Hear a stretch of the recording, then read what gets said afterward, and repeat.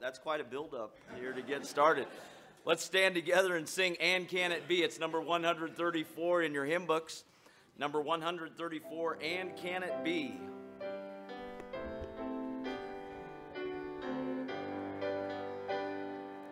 And can it be that I should gain an interest in the Savior's blood?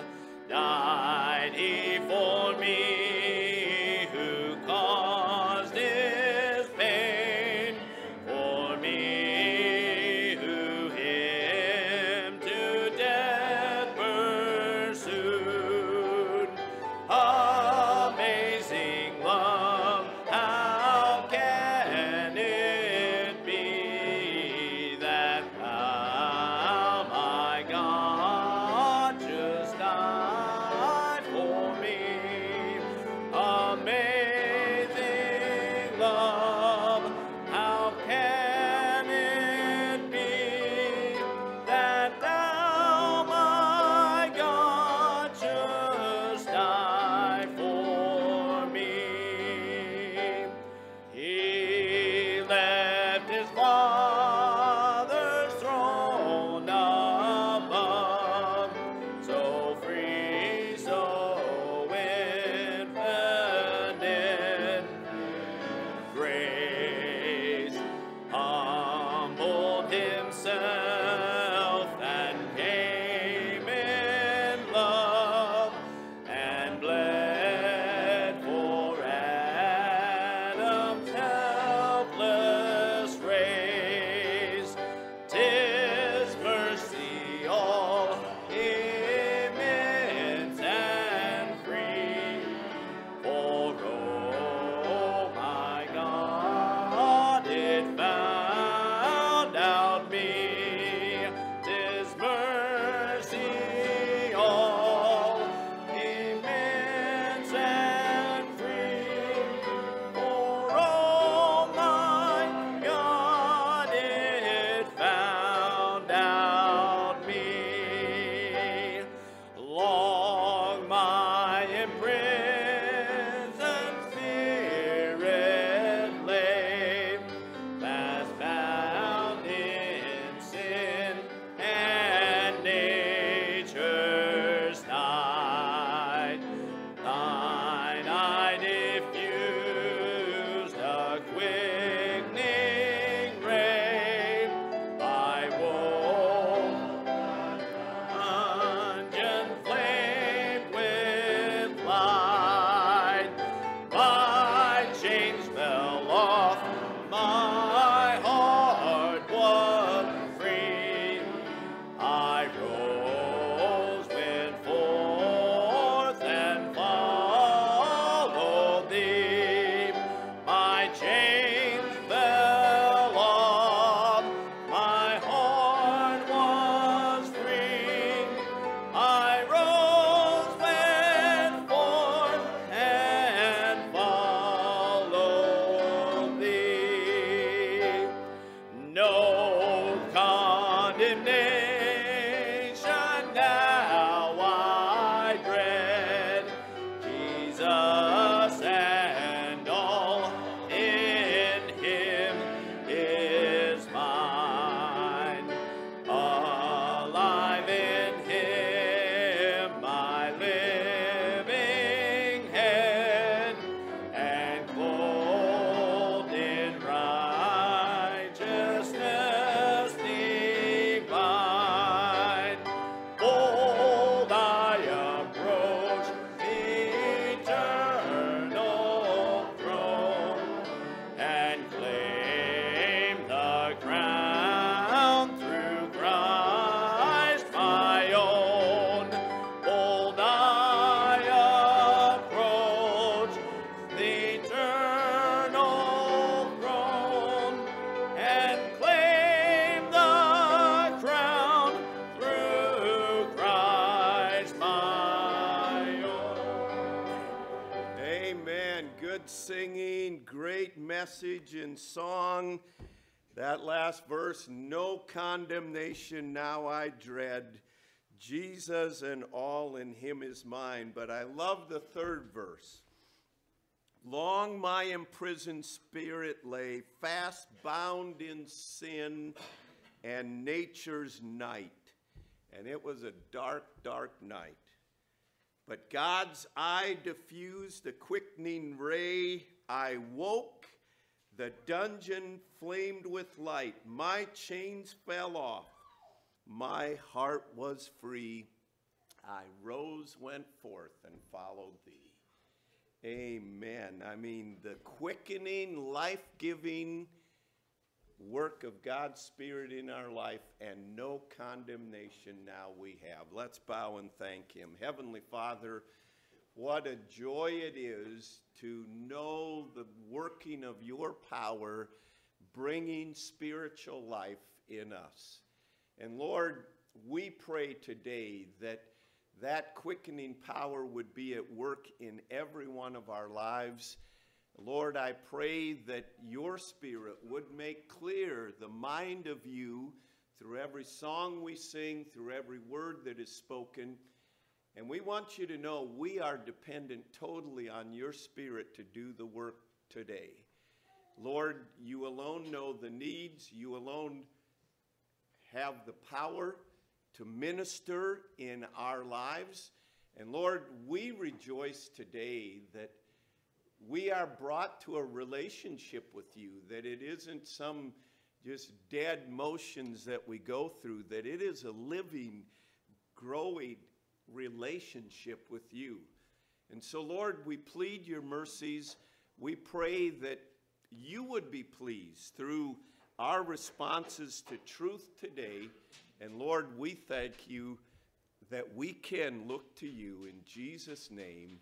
Amen. You may be seated. A few weeks ago, we were working on learning a new song to us, Our Sovereign God. And we want to sing that again this morning. And you think of the words and rejoice in the truth of it. We'll have the words for you on the overhead. To our sovereign God.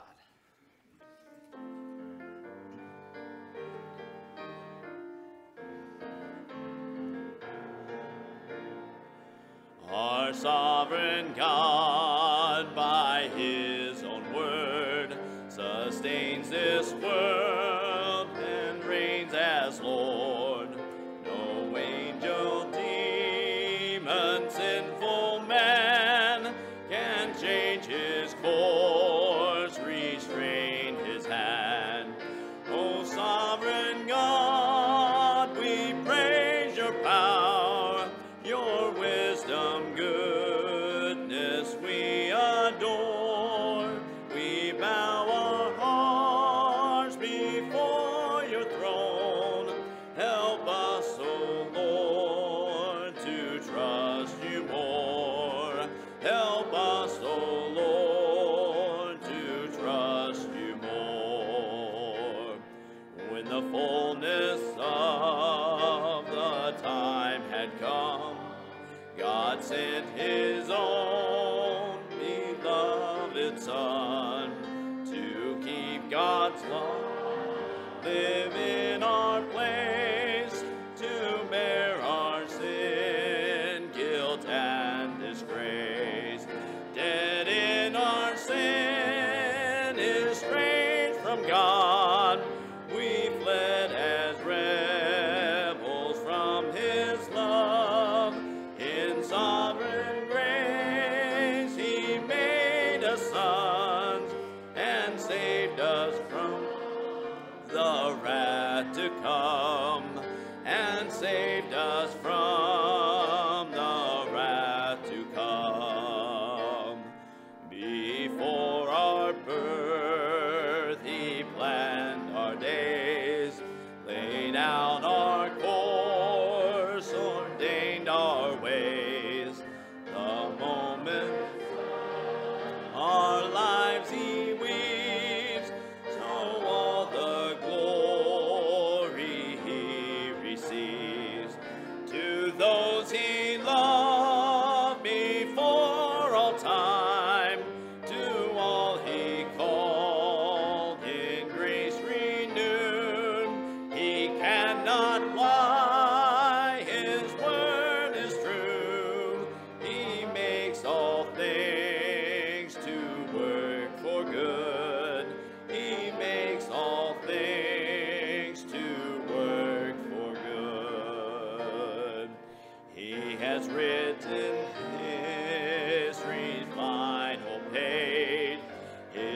Son's return will end this age.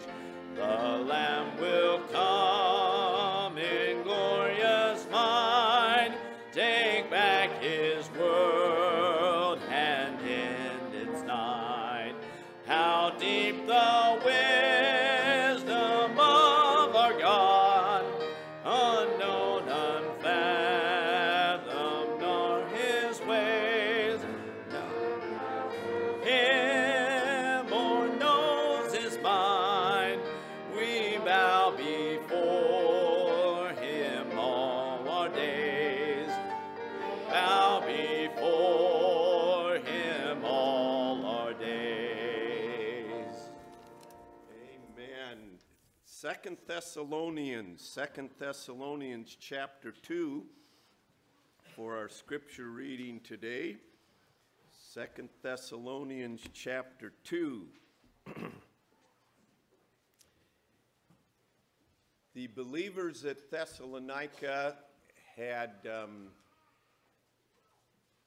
cause to believe that maybe the day of the Lord had already come and they missed out. And some even believed that there was a letter written to them, forged in Paul's name.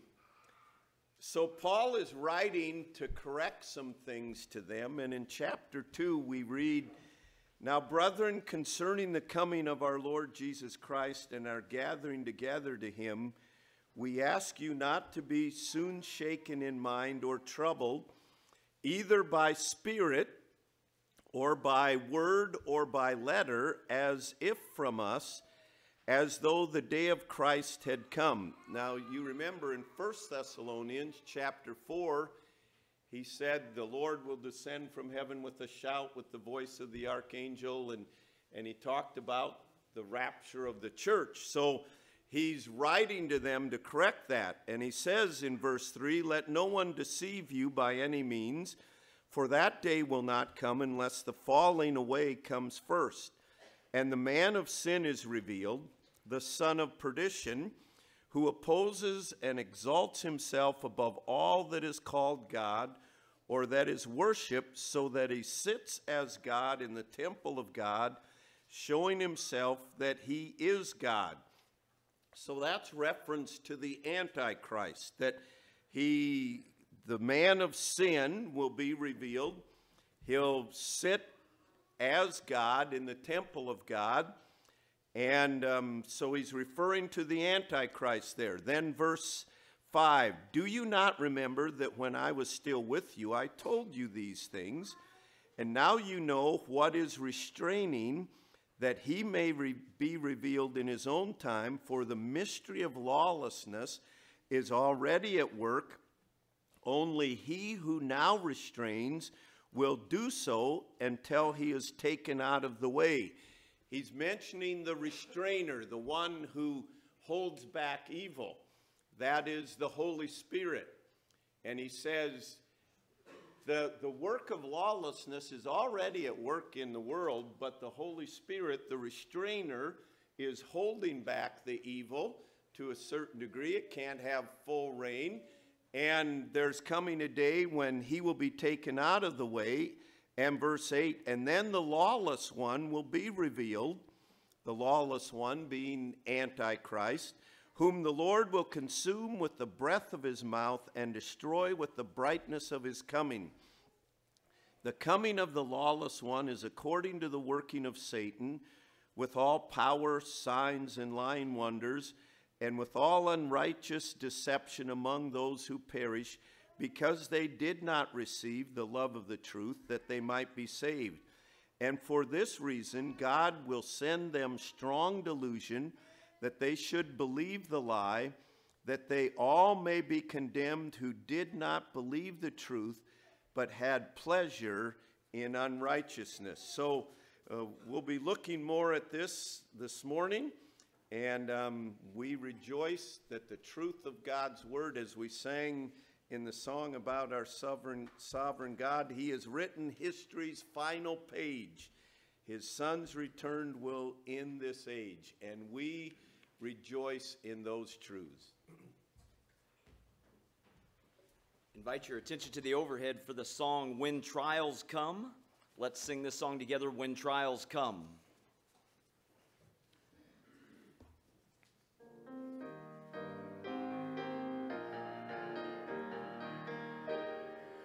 When trials come, no longer fear, for in the pain our God draws near to fire of faith worth more than gold. And there his faithfulness is told, and there his faithfulness is told. Within the night I know your peace, the breath God brings strength to me, and new each morning mercies flow. As treasures of the darkness grow, as treasures of the darkness grow, I turn to wisdom, not my own, for every battle you have known. My confidence will rest in you. Your love endures, your ways are good. Your love endures, your ways are good. When I am weary with the cost, I see the triumph of the cross. So in its shadow I shall run, till he completes the work begun, till he completes the work begun. One day all things will be made new. I'll see the hope you've called me to, and in your kingdom paved with gold, I'll praise your faithfulness of old, your faithfulness of old. And let's stand together as we sing the song, A Passion for Thee. A Passion for Thee. It's number 371 in your hymn books. Number 371, A Passion for Thee.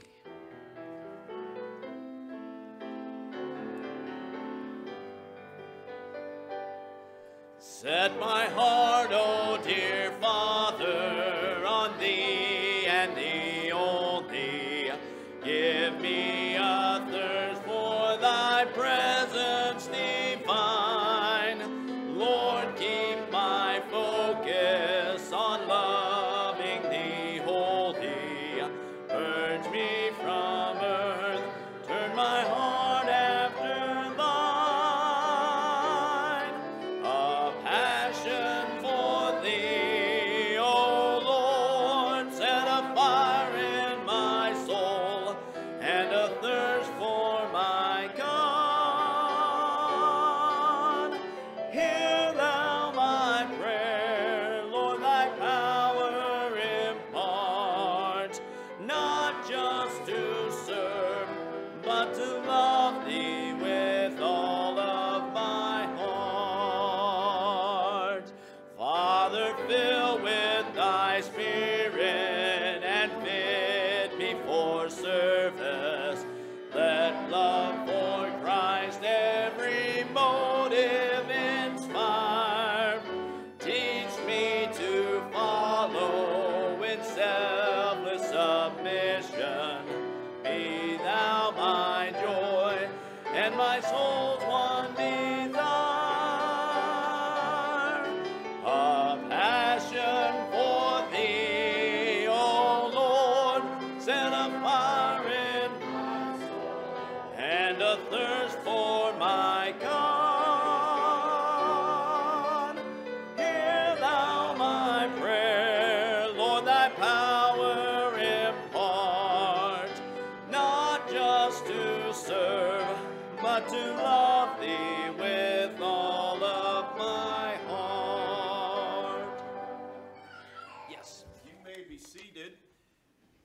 got a little rambunctious here with the scripture reading, and I jumped over a song that we were going to sing, and I'm going to ask Jason if he'll come lead us in this song before we look to God's Word. I wasn't the only one watching wrestling this week, right? We know Pastor too. All right, let's get after it. We bow down, right? Let's sing this song together. We'll have the words for you on the overhead. We bow down.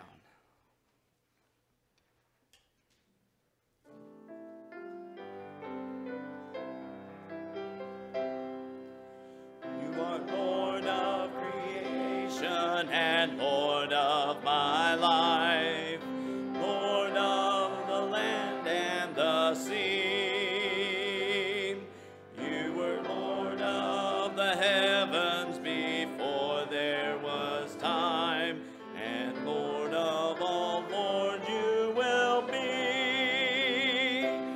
We bow down and we worship you, Lord. We bow down and we worship you, Lord. We bow down and we worship you, Lord. Lord of all, Lord, you will be. You are King of creation and King of my life, King of the land and the sea.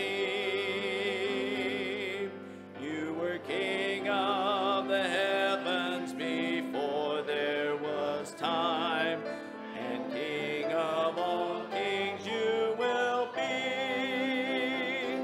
We bow down and we worship you, Lord. We bow down and we worship you, Lord. We bow down and we worship you, Lord. Lord of all, Lord, you will be. All right, turn to 2 Thessalonians again, 2 Thessalonians.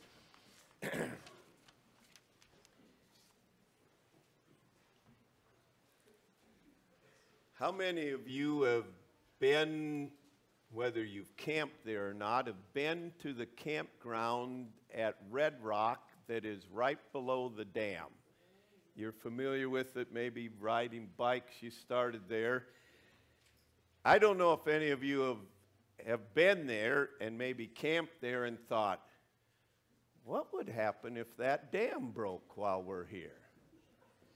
How many of you have ever had those thoughts, huh? Okay, so I'm not the only one, all right?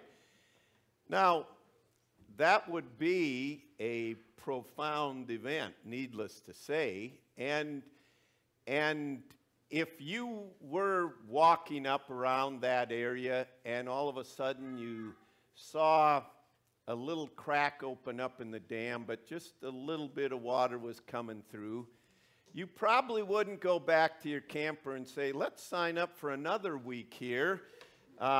You'd probably say, hook it up, get out of here, we're done, because you're not a fool, right? Well, in the passage that we're looking at today, as we mentioned earlier, Paul said that he was writing to try to calm some of their fears, that maybe they had missed out on the Lord's return. And in it, and continuing in our studies that we're doing in Sunday evening, where do we go from here? It's mentioned up to this far with our studies, various things that events that God says will happen, that will happen before he actually comes the second time to set up his kingdom. But Paul says these events will happen, and as you start to see them happen, as you see the shadow of these events falling on our days, look up, for your redemption draws near. And so he's saying, you're starting to see some of these things happen, and you see the fulfillment of these things, it ought to make us more zealous in our love for God and more passionate in our love for the lost and love for one another. But one of the things that he says in this passage, he says, these days will not come unless the falling away comes first and the man of sin be revealed. The falling away, two things he says here. The falling away comes first and the man of sin will be revealed. If you've done your studies in the book for tonight, you understand the falling away is the term from which we get the word apostasy, to depart from the faith. Well, there have always been individuals that have departed from the faith. We read in the Bible, Judas, one of the first examples. We read about Demas. Paul wrote that he was a fellow worker, but Demas hath forsaken me, having loved this present world. Paul wrote to Timothy, and he said, Timothy, make sure you hold faith and a good conscience, which some haven't done concerning faith, and their faith has ended up being shipwrecked. And he called out to people. He said, two of them that's true. It's Hymenaeus and Alexander, that they apostate. They've departed from the faith. Apostate is not an atheist. It's not an unbeliever in the sense of just a straight unbeliever. An apostate is someone who claimed to be a believer, never was, and then abandoned their profession. So they claim to be a believer and may have gone through many of the motions of believers and maybe identified as believers and maybe been leaders of believers. But there came a point where they abandoned their profession. They abandoned their belief. I'm not going to go into details to take the time, but we are seeing that even yet in our day. And to say more so in our day, maybe, I can't qualify that, so to speak. But I know this, there have always been people that have professed to be believers and then have become apostate, meaning they have turned away from their profession of faith and denied it. And we may talk more about that in some regard. Now, when this happens and other believers see it, sometimes it is unnerving to them. Sometimes it may have been someone that they looked up to and respected, and maybe their life has been benefited by them, and then they turn from the faith, they deny the faith, and sometimes it is very unnerving to people. There's a man by the name of Josh Harris who has written a number of books, written them as a believer, written an excellent book regarding the church. But several years ago, he came out and said that I no longer identify as a Christian. I know what a Christian is, and that's not me anymore. And I've completely abandoned that and gone his own way, and I don't know what his own way even is now.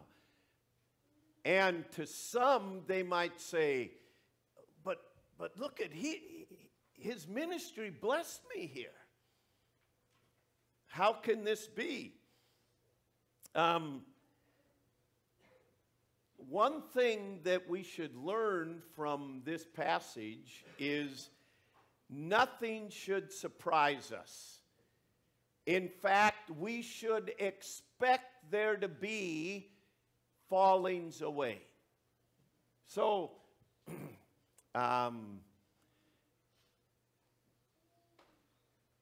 there's a lot of things running through my mind, but I don't want to chase all those rabbits, okay? But there, in my life and ministry, there have been others that I looked up to in the ministry and valued that have fallen away. There was a fellow pastor early in our ministry that seemed to have a great ministry, a great family, and he abandoned the faith, came out and said and pursued an alternate lifestyle, sodomy, and it was like, you got to be kidding me. But if you are in the faith, you must come to the point where, you know what? I don't know all that's going on, but it's not going to surprise me when things happen. And not surprise us because God said there will come a falling away. And it ought to make us come back and step back and say, I can only trust God, and I can fully trust God. Because someone that says they're a follower of God abandoned God, that doesn't change anything about God. My faith is not in a man, my faith is in God. And I don't understand it all, but God used a donkey to get his message across. God uses strange ways to get his message across. But because someone that apparently was used of God is an apostate, has abandoned the faith, that doesn't disregard God. Our faith is in God, not man. And we must be very, very careful about this. God uses people in your life, and God may have used someone uniquely and very godly in your life to help bring you to salvation or to help you really grow. But your faith is in God, not that person. And that person will fail you. And that person will let you down because we're humans. We're very fallible. We fail. We fall. We make mistakes. We sin. But thankfully, our faith is in God. And so, it's not like we should go around looking for people that have fallen. But when it happens, it shouldn't shake our faith. It shouldn't surprise us. It shouldn't say, oh my goodness, if that person has abandoned the faith, is the faith real? No, our faith is real because it's based in God and the promises of God, and we must know this personally. That's why you can't build your faith with, my pastor told me this, or this person told me this, or this book told me this, or I read this on the internet. It must be, you know what God says. Now, the dangerous part of this is an apostate, the definition, someone who claimed to be a believer but never was. We'll get to this in a little bit. They weren't a believer and lost their salvation. And we'll get to that in a little bit. They professed to be a believer, but they never were. And it was revealed, eventually it was revealed what they really were. Turn to Matthew chapter 7. Matthew chapter 7. This is so important that in Matthew chapter 7, Jesus in the Sermon on the Mount went into great detail regarding this. He said in verse 15, "Beware of false prophets, which come to you in sheep's clothing, but inwardly they are ravening wolves. You shall know them by their fruits. Do men gather grapes of thorns or figs of thistles? Even so, every good tree bears good fruit, and a bad tree bears bad fruit. A good tree cannot bear bad fruit, nor can a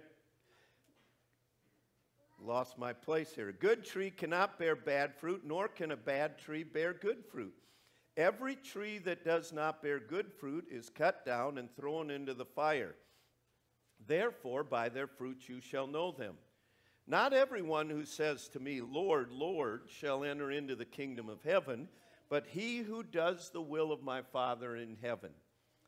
Many will say to me in that day, 'Lord, Lord, have we not prophesied in your name, and in your name cast out devils, and in your name done many wonderful works?'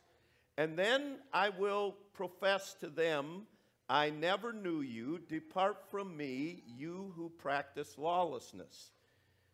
Then he says, 'Whosoever heareth these sayings of mine,' and he goes into the very familiar account, the wise man built his house upon the rock. And the storms, the rains came, the storms came, the floods came, the winds blew, and the house on the rock stood firm because it was genuine faith. The foolish man, the man who heard the sayings of God and did them not, is the foolish man who built his house on the sand. And the rains descended, and the floods came, winds blew, beat upon the house, and it fell, and great was the fall of it." Now you notice, all of this Jesus is saying, beware, there are going to come false teachers. By their fruits you will know them. Does a good tree bring forth corrupt fruit? And he's teaching all this. And there will be people, he says, that say to me, "Lord, Lord, we attended Grace Baptist Church. We were faithful there. We did these wonderful works in the community. And we even cast out demons." And he will say to them, "You were once saved, but you lost it." No, that isn't what it says, is it? "Depart from me, I never knew you. You never did belong to me." And he said, "Many will say to me those things, and they will hear these final words, 'Depart from me, ye that work iniquity.'" Iniquity is self-will. I can't think of anything more tragic than Matthew 7, verse 21. That they had this belief that they were a child of God, and then to find out all these things that they did, they never knew him. And so today, in the thought of falling away, I like to say you can't fall away unless you've fallen in. I prefer to call it the great revealing rather than the great falling away. It's going to be a revealing of what's in their hearts. But this morning, in the time that remains, I want us to look at evidences of genuine salvation. The last thing I would want for anyone here is to have the rude awakening of Matthew 7:21, to think that they're saved and are not. And one of the things that Paul wrote to the church at Corinth, and the church at Corinth had a lot of issues because there were people in it, okay? Every church has issues because there's people in it, all right? And he wrote to them, and he concluded his letter to them, his second letter to them, and he said, "Examine yourself to see that you are in the faith." So I want to give 7 evidences of genuine salvation. Now, I want you to apply these to your own life. I don't want you to apply them to somebody else in the church. I don't want you to apply them to your kids or your parents. This is for us to take self-examination. Number one, there will be a new awareness of right and wrong. If I am truly born again, if I have truly trusted Jesus Christ for the forgiveness of sin, there will be a new awareness of right and wrong, because God said that He gives to the believer His Spirit. The Spirit of God dwells within every believer. Romans 8, if any man has not the Spirit of God, he doesn't belong to God. What is the Spirit's ministry? The Spirit's ministry is to guide us into truth. And once we have trusted Jesus Christ for the forgiveness of sin, the Spirit of God dwells within us, and He starts pointing out things to us. He starts saying, this would be a good thing to do. Things that we never thought about before. And He also starts pointing out things that you shouldn't be doing that. There have been people that had, for example, had very foul mouths and didn't even know it. They didn't even know that they were taking God's name in vain or filthy mouth. But when they get saved, there's a new awareness, and people give testimonies to saying, you know, I didn't even realize I was doing this, and all of a sudden it was like, hey, you shouldn't be. To me, that's a perfect testimony that the Spirit of God is dwelling within them. It wasn't a preacher telling them they shouldn't do it. It wasn't a husband or wife telling them. It's the Spirit of God telling them. There is a new awareness of right and wrong. Secondly, there is a new desire for the Word of God. 2 Peter 2:2 says, if any, what does it say? As newborn babes desire the sincere milk of the Word, that you may grow. Now, it's a joy to see the new babies come into the church, and it's a joy to see them grow. And why are they growing? Because it's natural for them to desire the milk that they may grow. It is natural for a believer to desire the milk of the Word that they may grow. If you don't have a desire for the Word of God, there's something majorly wrong. There may not be life there. If you don't have a desire to read the Word, now I understand it's spiritual warfare. Satan wants to prevent us from it. But there ought to be, in a genuine believer, a desire for the Word of God, a desire to know His will, a desire to know about God. That's given to us because the Holy Spirit is in us. The Holy Spirit wrote the Bible. The Holy Spirit then draws us to the Bible so that we can grow. See, honestly, no one should be telling you, get in the Word, get in the Word, get in the Word.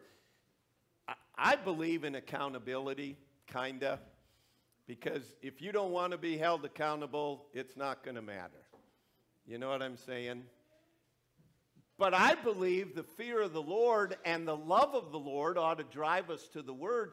And if we do not have a desire for the Word of God, we better go back and check some things. Now, let me just say, my heart's desire is not to make saved people doubt whether they're saved. But it is my desire to make unsaved people question whether they are saved or not. And If what Jesus said in Matthew 7, by their fruits you shall know them, if you look at your life and you really don't have a desire for the Word other than guilt, well, I guess I better read the Word. Well, I want the day to go good for me, so I guess I better read the Word. It's my lucky charm or whatever, you know. No. There should be a desire for the Word of God. Thirdly, there will be a new desire to be like Christ that He puts within us. He has predestined that we should be conformed to the image of His Son. It's not be like Mike, it's be like Christ. That's our goal. I want to be like Christ. What would Christ do in this situation? How would Christ parent? How would Christ work? In this situation that's come up, what would Christ do? How can I be more a reflection of the character and nature of God? Fourthly, there will be a new love for other believers. And in 1 John, and let me just say, if you're struggling today with your salvation, that is something that demands utmost attention. And 1 John, you should go and saturate in 1 John. But in 1 John chapter 3 and verse 14, verse 13, do not marvel, my brethren, if the world hates you. We know that we have passed from death unto life because we love the brethren. He who does not love his brethren abides in death. Whoever hates his brother is a murderer, and you know that no murderer has eternal life abiding in him. Now, this is where it gets down to the nitty-gritty, right?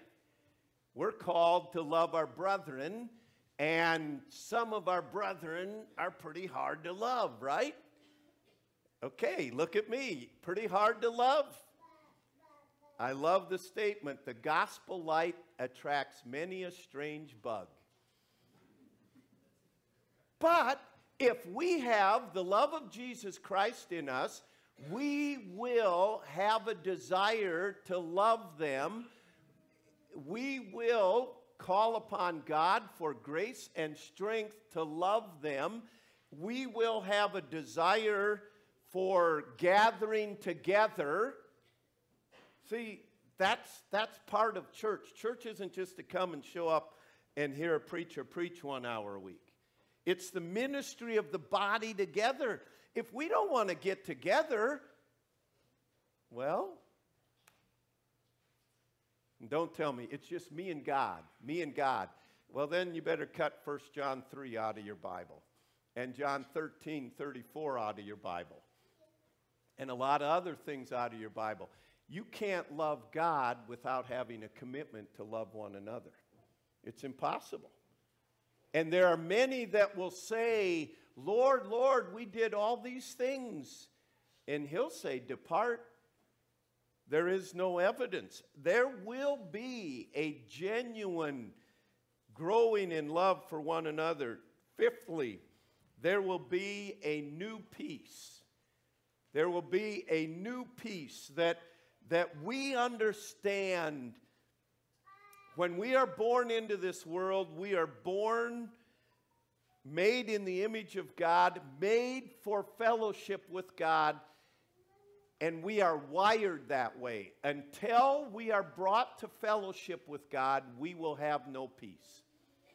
We may try to fill it up with anything else, and we may try to fill it up with church. But church itself will not give us peace of mind. Have you ever wondered why there are church members that are just miserable? Well, we could do a whole series on that, but if you don't know Christ, you can't be happy. You can't have peace. And any peace that you have is artificial. It's a veneer, and it passes away. Jesus said in John 14, my peace I give unto you, not as the world gives, but I give you genuine peace. You are at peace because you understand, this is bad, but God is able to make all things work together for good. You are at peace because you see the big picture, as we sang in the song, Our Sovereign God. You have a new peace. It doesn't mean that we don't get troubled, but when we're troubled, we go to Him, Philippians 4, casting all our care upon Him, making our request with thanksgiving, and then the peace of God, which passes all understanding, works in our lives. So a genuine believer has new peace. A genuine believer has a new purpose in life. The purpose in life for a believer is that we should be to the praise of His glory. Ephesians 1:12. That we should live to glorify God. It's not about building a name for myself. It's not about proving what a great businessman. It's not about winning Citizen of the Year award. It's not anything about me. It's no longer I who lives, but Christ who lives in me. And we have a whole new purpose. And that purpose changes everything.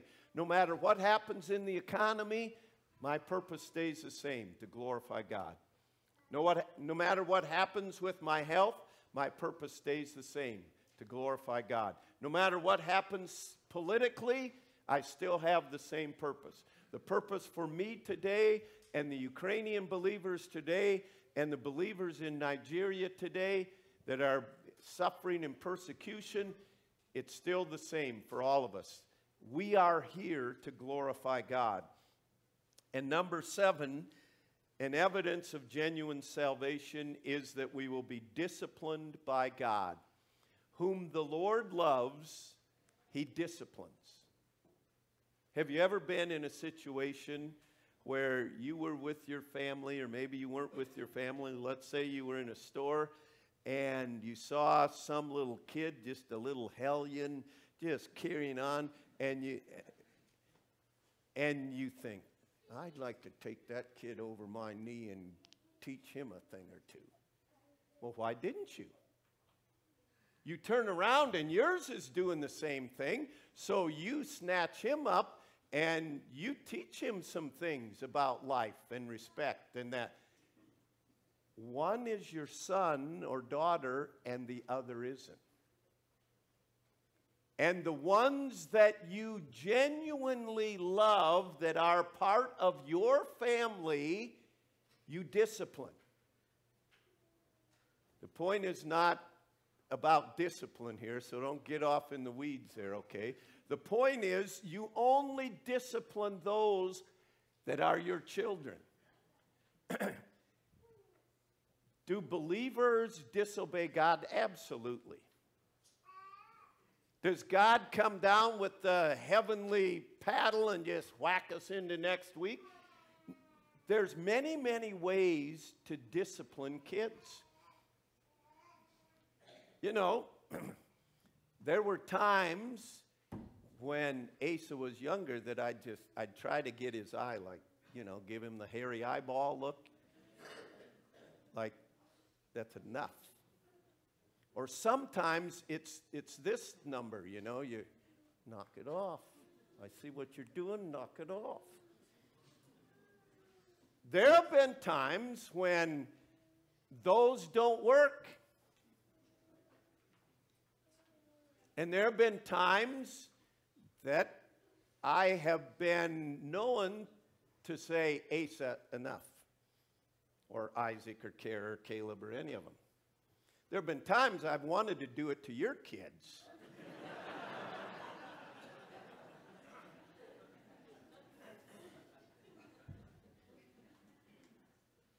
The point of this is, God isn't looking to spank people. He's looking to bring us back to fellowship with Him.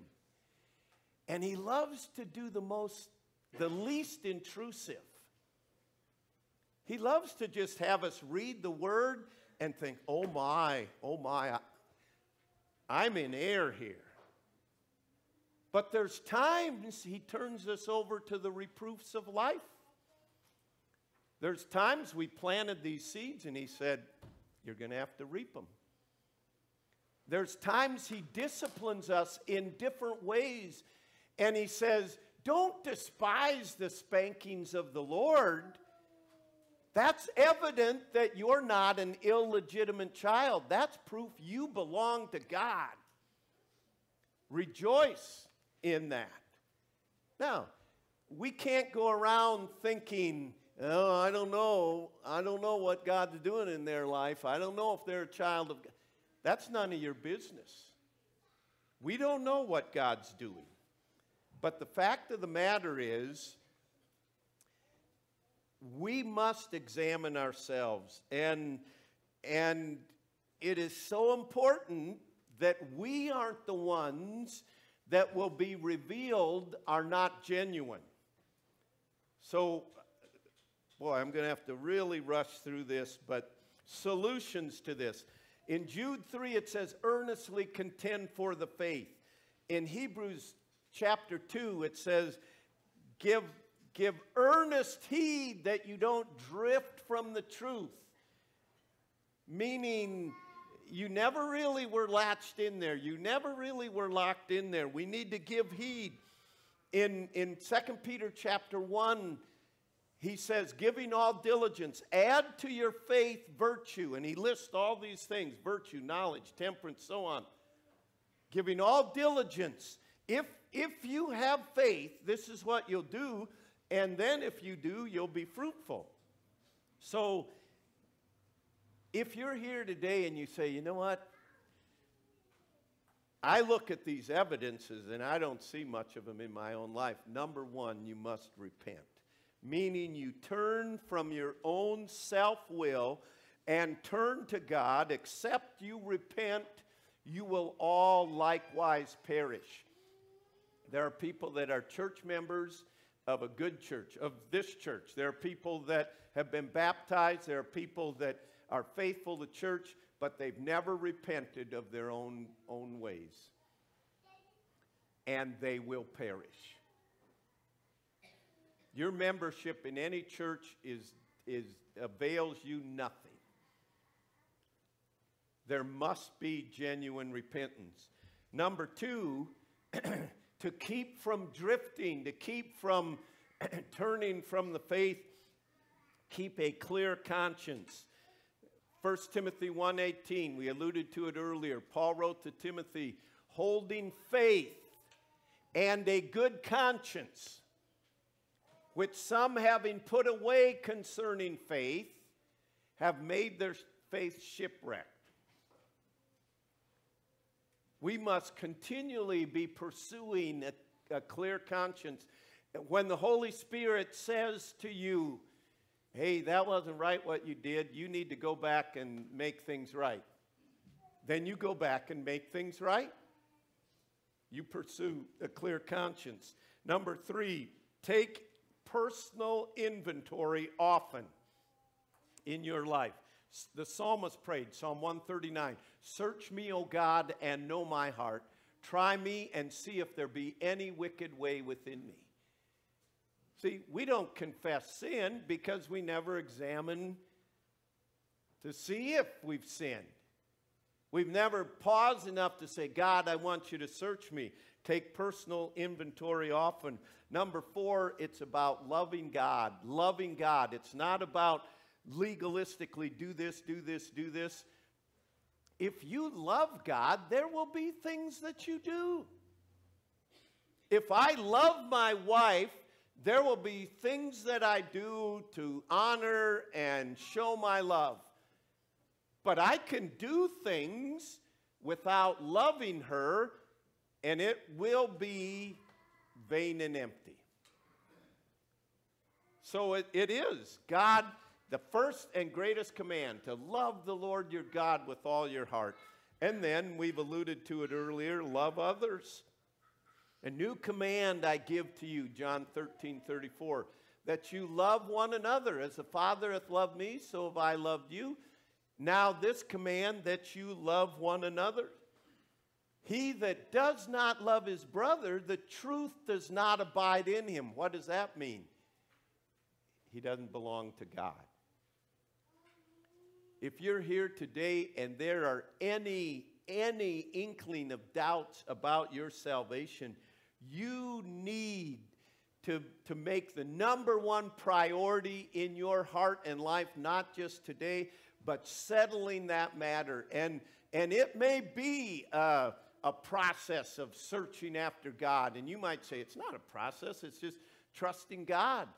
But God brings many of us through different processes of trusting God to where we know that our faith and trust is in Him and Him alone. This, beyond any question of a doubt, is the most important issue in life. What shall it profit a man if he gains the whole world but loses his own soul? Heavenly Father, I alone come before you, and you know my heart. And Lord, I come before you and just ask that you would take the truth of your word and bear it home to every one of our hearts here today.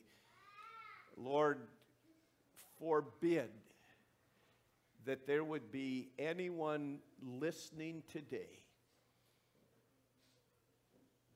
that would hear you say, I never knew you. Depart from me, ye that work iniquity. God, I can't think of anything worse. And so, Lord, you know each heart. You know what's going on in each heart. And I pray that we would be sensitive to the promptings of your Spirit, for we pray in Jesus' name. Amen.